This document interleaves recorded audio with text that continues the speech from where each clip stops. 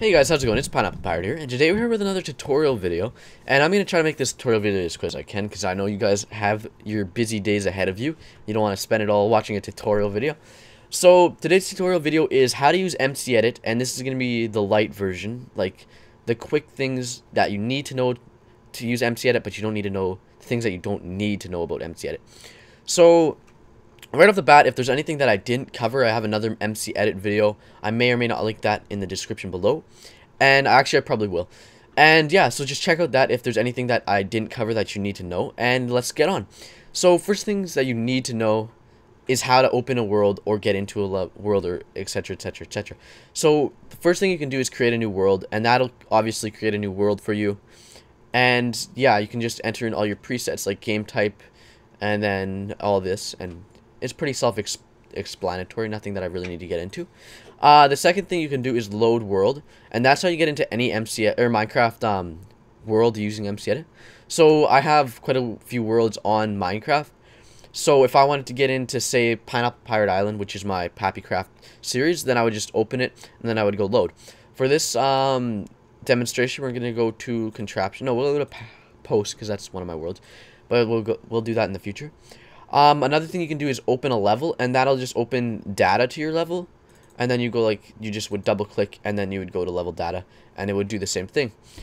And then you have your last open world. So for me, it would be Pineapple Pirate, and this is my last open through Minecraft. So Pineapple Pirate Island post, which is a testing zone for me. Shoutout Wall of Fame, which is my Shoutout series, Buildcraft, and Overworld, which is the music video. So then it would give you your 5 special things on the sidebar below, on the sidebar beside, obviously. If you press any one of these keys, it'll do that for you. So if I pressed L, it would load a world. So then I go into post, and then I hit load world, or just load, I guess, more than load world, but still. So now I'm in the world, and as you can see, I have a whole bunch of stuff going on again because it's my testing zone. So there's nothing really fancy in here, mostly just a bunch of trash. So first things first, to move around, like with a free camera, like as you can see, like right now I can only move like side to side, I can only move side to side. To move like with your camera, like a panorama view like this, all you have to do is hold right click down, or if you tap it like really quickly, like just a tap, you can move it around, and then if you tap it again, you stop moving around. But again, it's easier to hold down right click, and then you can just move your camera as you're holding it down. And then to get lock view, you just hold down, and if you clicked, then just click it again, and it'll get out of that. Next thing you need to know, you have, as you can see right now, I have a little bar, like a little box here. This is to select items. So say I wanted to select this wall, I would click once, and it would give me an area, and I would click twice. And now I have a selected area, and you can do many things. I'll get into that. As you can see down here, I have, it says 27W, 1L, and 5H. That means 27 wide, 1 in 1L. Actually, I have no idea. Usually it says something like, oh yeah, length, sorry. So that means it's 27, sorry, I'll do that again. It's 27 wide this way, 1 length, like this way, and 5 high. So that's just going to tell you. And then the nudge button, if you left click down on it and hold, and then use your WASD keys, you can move it around like that. So if I have a big area and I just want to get a precise thing, I can use my nudge buttons to nudge the selection around. So that's that. And then the other thing, if you right click, as you can see, like when I do my panorama view, the box comes really close to me. And that's if I want to do a free, like if I don't want to depend on using like scale, because this will just scale with anything that's on the ground. But if I want to get like hover in the air, and I wanted to place blocks in the air, I would just do that. And that's where the nudge key comes in handy quite a bit. And then if I'm holding right click, I can zoom in, like scroll. If I scroll, I can zoom in and zoom out. And same, yeah. So now, if I have this area selected, I can do many things with that. First thing I can do is go clone. And if I hit clone, I've cloned it already. If I double click now, I can place it again, and then I use my WSD keys to nudge it. I can rotate, roll, flip, or mirror it, and that's pretty self-explanatory. I'm not going to get into it. If I hit escape, it won't do anything. So that's how you can clone stuff. So just double click, put it anywhere you want, And then the next thing you can do is go fill.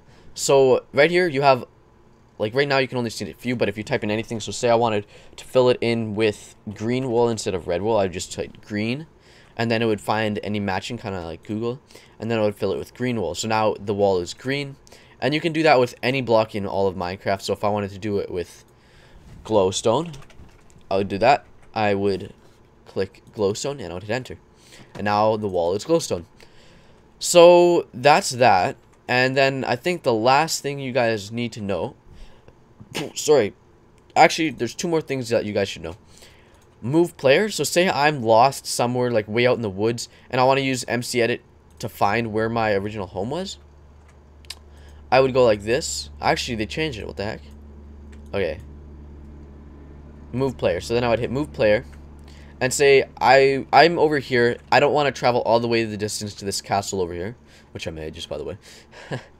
I don't want to travel all the way to this castle, and it's been ravaged by a music video that I did. And I want to put myself right in front of it. So now I'm in front of it, and now I'm in front of it. So that's how you do that. And align to camera, like, so now if I wanted to be his view to be where I am, because I see a really nice view of this place, then I'm going to go align to camera. So now he's up here looking at what I was looking at previously. So he would be, when I go into Minecraft, he'll be looking there. Next thing you need to know, moving your spawn point. So if you hit that little caged Steve, you can move your spawn, and it's basically really easy. All you do that, and now my spawn is set to there. And yeah. Okay. So the rest of the stuff I have other videos on, like importing and exporting. I have a special video on that and everything. So that's pretty much everything you guys know for the basics of MCEdit. If you want to do, and if you use these, like what I just told you, can get you really far in MCEdit. You don't really need to know a whole lot more, unless you're going into more like importing and exporting, but that's still really easy.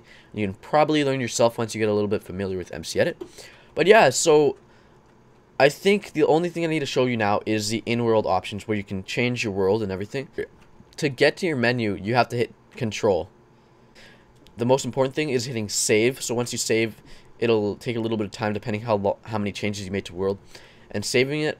And then you can just do all this, which is also pretty simple. So yeah, that's about all you guys need to know to get familiar with MCEdit, and the rest pretty much will come to you, because I know you're all smart, intelligent people who know how to use the computers very well. So yeah, I hope you guys all enjoyed this tutorial video. I hope it helped you out a lot. And please leave a like and subscribe, because it really helps me out. I come out with daily Minecraft videos. Don't think that this is the only thing that I do on my channel, because it's definitely not. And yeah, so I hope to talk to you guys all in the next video that I put out. And yeah, bye.